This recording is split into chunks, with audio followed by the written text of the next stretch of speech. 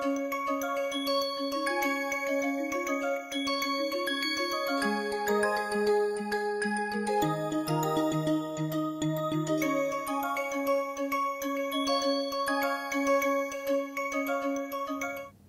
everyone. Welcome to Remote Sensing and GIS for Rural Development NPTEL course. This is week 3, lecture 2. In this week, we have been specifically looking at the Indian government datasets, open source datasets that can be used for getting data for rural development. In the last class, we had an overview of Bhuvan's website portal, and we looked at some random data and how to download and link the data for rural development. In today's lecture, let's look at the specific data that we use to take from Bhuvan for water resources.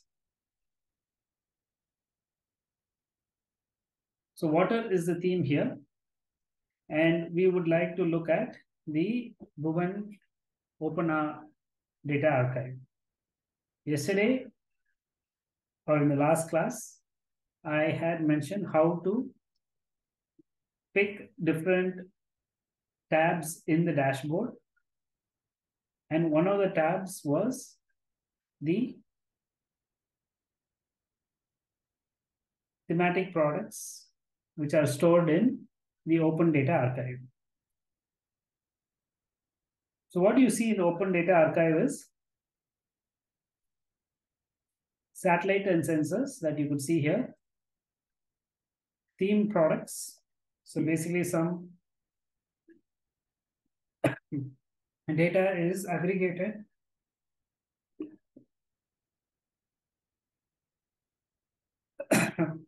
as thematic products,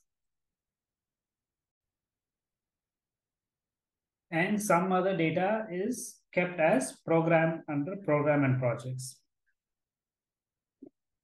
So we will now look at ISRO's Bhuvan website to understand the different sectors and spaces that are looking upon water. But before that, I'll also touch upon a link within the Bhuvan website that has applications on water and very, very limited focused applications. So let us open the portal.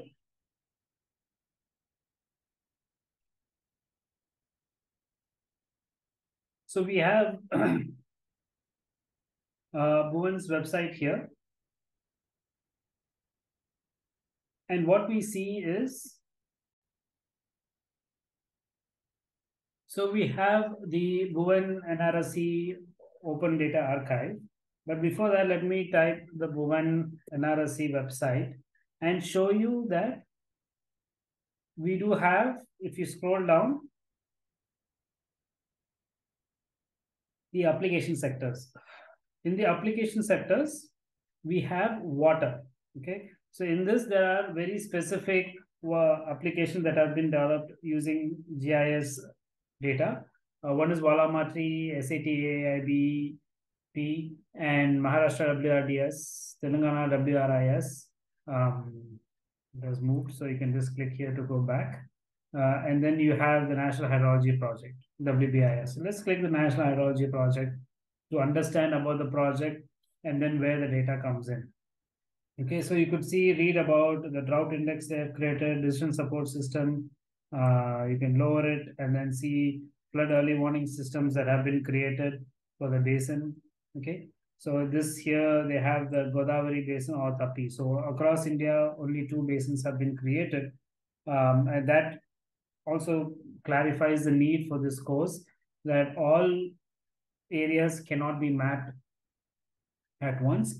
It requires a lot of capacity, and the students taking this course will be able to bring that capacity.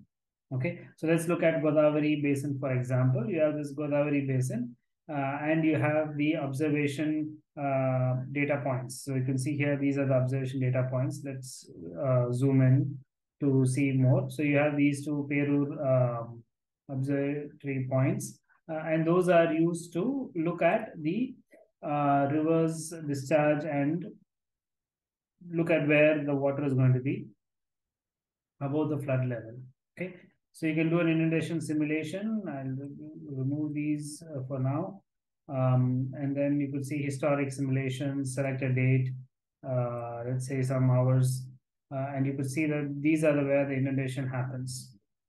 Okay, inundation is the level increases and it comes out as floods. So this is a very focused application. And the latest data you have is August 9th, 2022. So there is a bit of delay, but still it's a good effort, and a lot of understanding can be taken from this image. Like mostly here you could see that the downstream locations are mostly getting flooded. Okay, so you can see here that the flood is here. So all these areas could be given a warning to go to different areas during floods, evacuate. Okay, so this is one example. There are multiple other examples for the application sector. I'll do the Maharashtra WRDS, where it gives you resource support for managing the water. So these are the dams that are in the Maharashtra state. And for example, if I click water bodies, I can click that, and all the water bodies are now coming up. So initially there was no water bodies, but now water bodies are coming up. Okay, and then you have a date to see what is the fraction, and you have 20 up to 2022, but let's do a few, and then you can have number of water bodies fraction, where the water bodies are present, and the fraction, etc. So you could see that the land use land cover is also done for 2 years. So now if you see the land use land cover is done for 2 years for Maharashtra, one is from 2006 and another is 2012. So definitely it is at least 10 years lag. So how would you use a 10-year-old data is a question. And for that, we need to make our own land use land cover maps, either unsupervised or supervised classification based on our research needs. Okay. So let us jump into the Open Data Archive. I hope it has come up. So I will say again, we'll be doing two important phases. Let's go back to the slides and then show you what we will be showcasing. We will be doing, so now we have looked at the applications. Now we'll get into the open source data in Bhuvan for water. I have opened the Bhuvan Open Data Archive and thematic products. We'll be looking at the land and terrain, OCM surface water layer products. Okay, so I'm going back to my portal. Okay, so under theme and products, so satellites, you have multiple satellites, but not readily they are marked as water. Water needs some processing of the data. So you have a multispectral reflectance curves, or you have hyperspectral images, and from these images you construct the water bodies. You understand where the water bodies are present in across India at rural scales. So for that, we'll go to theme and products, and we will say either of these. So we have ocean and physical, we have land and vegetation, and then we have land and terrain. So land and terrain includes the water bodies inside the land. Land and vegetation is mostly on the crops and the land. So it's mostly led by crops, whereas ocean and physical includes the ocean and physical products. So mostly in the sea and oceans. Since we are more focused on the rural entities, the rural entities are present mostly inside the land. So let us take land and terrain. And if I click this products, you will see multiple products that are kept. Okay. So what we would need to do is we would need to select the one which has relationships to water. So you have snow albedo. Snow cover is converted to water availability in the Himalayan region because there's a lot of snow, and the snow is volume is then converted into a depth of water, and which goes into the Ganges and other rivers. So that is for that, and mostly for your river discharge. But we'll go to the OCM surface water layer 2 products. It's a 2D product, which means it will give you the XY dimensions across space. It will not give you the Z, which is the depth. That is tricky. It's harder to estimate. But for now, we will only look at the 2D surface. So it says ocean 2 water bodies, version number 1. So version is how many iterations they have, how many updates they have. So still it's in the version 1. It is derived from the Ocean Color Monitor OCM2 sensor. And then it is in the visible and NIR bands. So the spectrum that is being analyzed is the visible spectrum and some NIR bands with normalized indices such as NDVI, NDWI, etc., which are used to extract the water bodies. So based on the reflectance of the water and land into the satellite, they can estimate if it is coming from land, if it is coming from water. Okay. Again, this requires you to take the basics of remote sensing. There are a lot of NPTEL courses. I have already mentioned that. It's slightly advanced. We're looking at for rural development. So then they have used some other knowledge maps to do classifications and some categorization of the data. So let's look at the surface water product. Please give it some time to load. And if you could come down, it is still 2014, 8 years old document, but it has been used well for the product. Okay, so you have water and no water is 0. Pure water is 200, mixed water is 100. And then you have a spatial resolution of 360 meters. So each pixel is 360 meters. There's no definite amount of temporal resolution. But I think since it's a driven model, you do get it after every lag days of 1 or 2 days. Okay. And then it shows you how the data has been processed. So first the product comes from the sensor. There is some rectification, atmospheric correction, and then angle normalization, because if the satellite is tilted, then you have an elongated image. So all these angles are normalized. Atmospheric errors are corrected. The cloud cover, everything is corrected. Ortho rectification is done. And then cloud shadow masking is taken out. The cloud shadow is also casting some images, distortion in the images. That is also removed. And then water bodies are extracted using a combination of NDWI, NDVI, brightness. So all these are indices, which are created by a combination of the bands. So remote sensing tells that white color is not white, it is in different bands with GR, right? So same thing when a light pulse gets reflected, it can come in multiple bands. And depending on your sensor's acceptance or absorption, you will collect data. Okay, so here we are using a visible spectrum and NIR spectrum. So you will get some with GR plus near infrared. And that is enough to make this NDVI and NDWI. Just search for NDWI or NDVI, you will get a lot of materials on how it is calculated. Sometimes they add it here, sometimes they don't, but that is fine. And then you could see here that how a raw image is then converted into color composite, where coloring is given blue for water. Okay. And then you have this entire India map extracted with pure water as blue, mixed water as pink color, water pixel under cloud is black, mostly the hilly regions, and then background is white. So these are the water bodies based on the reflectance for different dates. Okay, so that is done. But most importantly, you should know that it is multiple bands. So it's like, for example, green minus NIR by green plus NIR. So this is a fraction, and then the fraction converts into an index, right? So that index is used here for calculating the water bodies. That's all this document says. You will learn all this in the basics of remote sensing again.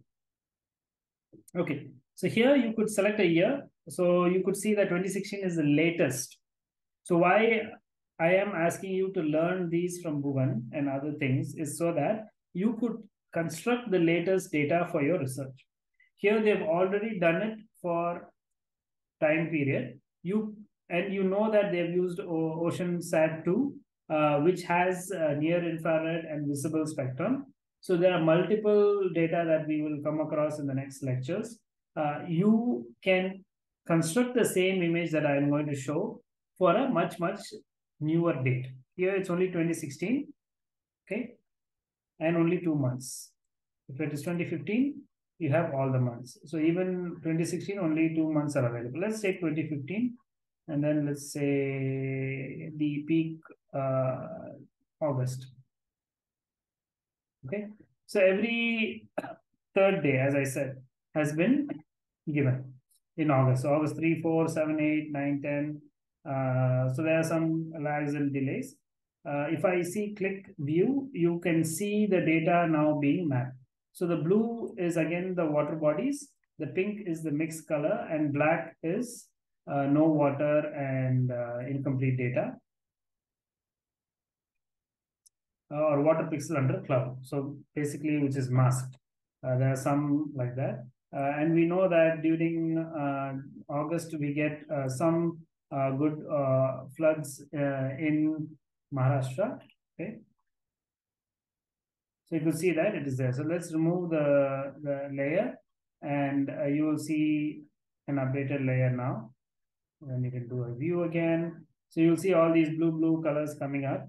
Let's select another month. We do know that in December month, it was really flooding in some areas. You see all the floods have come up, excess water. So all these surface water getting there. Okay.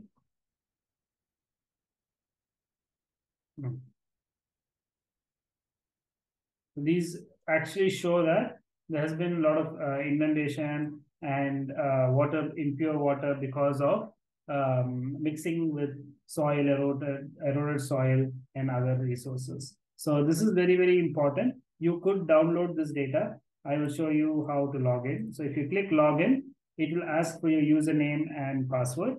Okay. I already have a username set up, but you can also do a new user or forgot password. What you should be knowing is that these passwords are important, and you can go through the new user setup. As I said, you'll have to give the username, your organization, if you're government, private sector, or what, organization details, first name, last name, gender, address, PIN code, and what you're going to use it for, purpose. Do you want to subscribe for the letters? Yes or no? You will get an email link for your acceptance, so you can definitely go and see. But username is there, your email you could see, and then so let me type in my login so that we can quickly see if it is eligible to login. So sometimes you have to update your login. Okay, so make sure that you have an updated email. If you forget your login, you can always get the password back by sending a request link. Okay, so I'm going to get the links that are needed for this password, and yeah. In the next class, I will log in and come. I don't want to share my credentials online. So let me log in for the next class and then show you how to extract these data, right? Okay. So this is how you would log in. and collect data for your exercise. And again, you can refresh it to another year, let's say 2013, all months, list products. Then all the months will come that the data is available. Only November and December is available. It's fine. And then we can do the view. You could have the sea inundation, the water bodies coming up. And then you could do the download button. You need to log in, as I said. It will ask you for the login. But more importantly, you could look at the metadata. So where was this data collected? When was it collected? And then where was it sampled? What was the number of edition? If you have any questions, you could send an email or call them. And then the coverage, the area coverage, those kind of things. Okay, so any rectification done, what rectification was done, and then it says 8 spectral bands, VNIR bands with 360 meter resolution and swath of 1420 kilometers. Number of bands is only one used for this study. And what are the values is 0, 100, 200, and 250. The 0 is just the background, which is white color, whereas mixed water is pink, pure water is blue, and water pixel under cloud is kept as black. You don't see that here, okay? But you could see definitely, let's say, near the Poway region and stuff. So what you see here is pink color on the sides. Okay, I hope you could see that in this water bodies, which is blue. And then let me remove it just for the sake of it. You could see this is a water body in a normal map. So the base map is a Bing map or a Google map, which is just a normal map which is colored, taking on the land use land cover for a particular year.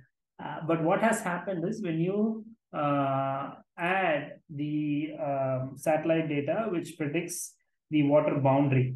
So sometimes there is overlap and goes beyond. So this is where you can calculate the area of the water body when you download it. There is an exercise that we will do to show you how to estimate this water body area and then take the value out. And then you have the pink color. The pink color resembles the mixed water. So which means it's not blue exactly in color.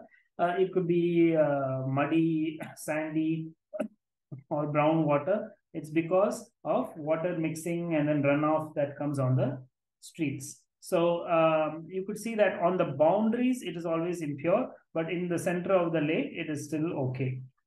Okay, this is the same anomaly for your water bodies also in terms of the rivers. Okay.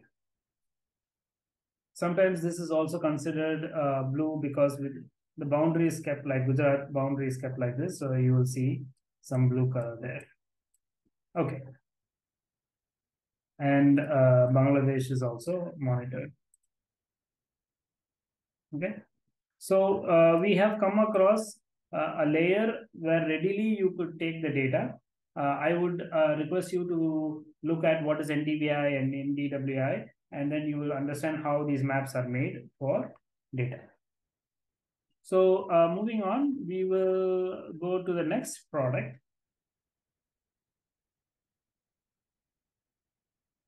So we have looked at the applications. We have had open data archive, theme products, land and terrain product has been looked at. Now we'll go to program projects, terrestrial science and hydrological products.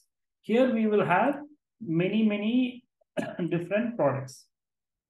Okay, so we'll have to go back to program and projects. So it resets itself. And in the program and products, National Information System for Climate and Environmental Studies, NICES.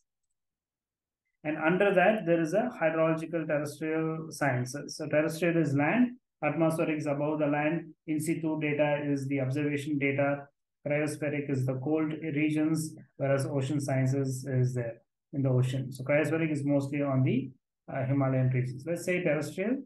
And then here you will see a lot of products. Select a product. So select a project, select the group. In the group, we select terrestrial.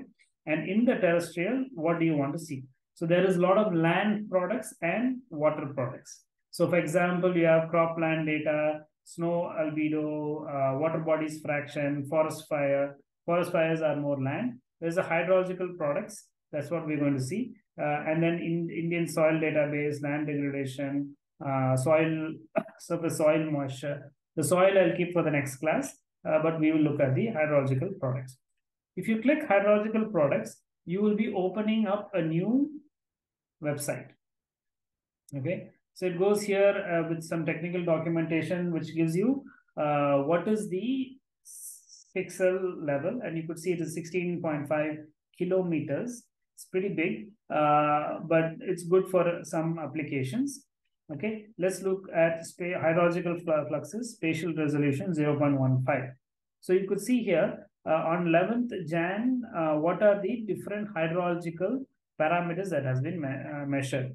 So if you remember in the lecture 2, we looked at the water balance for a rural village, which includes the precipitation, surface runoff, storage, and then evapotranspiration, which is the water taken out of the system due to plant and evaporation, and all the other things.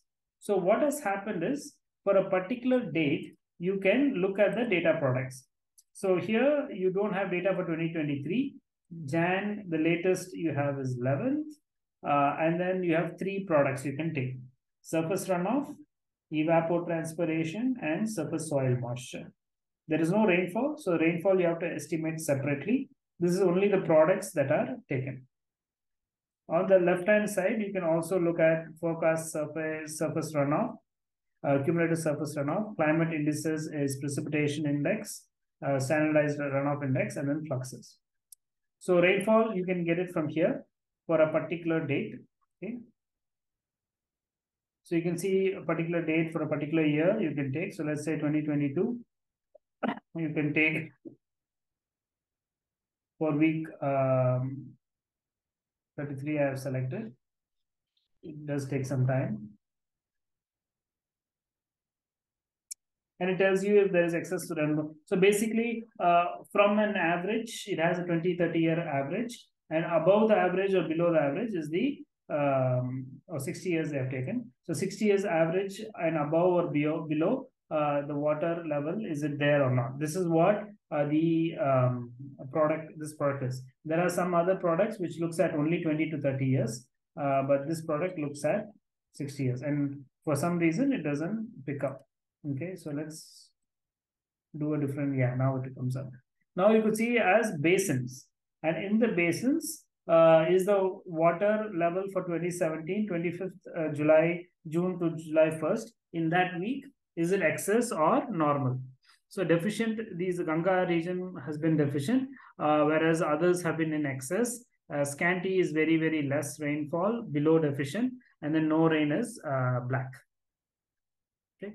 So this is for the rainfall. Again, we will come back to just the hydrological products. Okay. Then we'll take the spatial resolution. Let us take 0.05 degree, which is much, much smaller.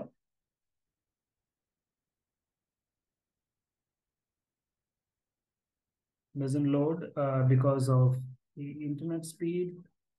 But let's do again hydrological products. Okay, and then we will do 0.15. It readily opens. Sometimes there is a lag on the, so I'm showing it live for the class, so that is why we cannot record it. So I'm just doing it while I'm connecting the lecture. There is sometimes it doesn't work. So just be patient with the Bhuvan website. You have these products. So you can select a different date. Let's select 1st of Jan or 5th of Jan. And then you could see that the surface runoff millimeters per day is there. There's soil moisture available. And then where is the evapotranspiration happening? So there is less runoff here and almost no runoff in the other areas. In that day. So in that day, there has been only when there's a rain, there's a runoff. Okay, don't think that the river is flowing. Why is the runoff not accounted for? That is discharge, but there is rainfall, and the rainfall pushes the water in. So when is the big monsoon season? At least in Maharashtra, it is in the June. right? So let's take June, July, kind of mid-July, and you could see here now all the area is green in most part, and Western Ghats where the monsoon is picking up, that is in blue color. There's more surface runoff because there's rainfall and the water brings out the um, discharge. And then you have, because there's water, there is a positive soil moisture, and you could see the soil moisture also increasing in most parts. Blue color, this is like light blue. This color is not black, it's blue, which means that it is above and increasing. And then evapotranspiration, this is driven by the plants, crops, and then trees. So you could see that most of these Western Ghats and other regions is very, very high, which means there is a lot of water that is taken up by the plants and transpire. So you could also download these products. As I said, it is not at real time or near real time scenarios. However, you can learn on how to use this data and then use to do the data, like use the tools that we're going to teach in this class to do the data. And here is the water balance components and how they have created it. So I just clicked on the technical document and you can read it. So as an exercise, when you discuss these in your classwork, in your research work, I recommend you to go through these kind of materials because it gives you a good reading document, right? And here they're given how they calibrate the model. So the model they're using is VIC, Variable Infiltration Capacity Model. Okay. So I think this is good for introducing the remote sensing data for water from Bhuvan Resources. That is it for the Bhuvan data products. With this, I conclude today's lecture. Again, I am putting the video tutorials for these products. Feel free to go and look at these products for your research. Thank you.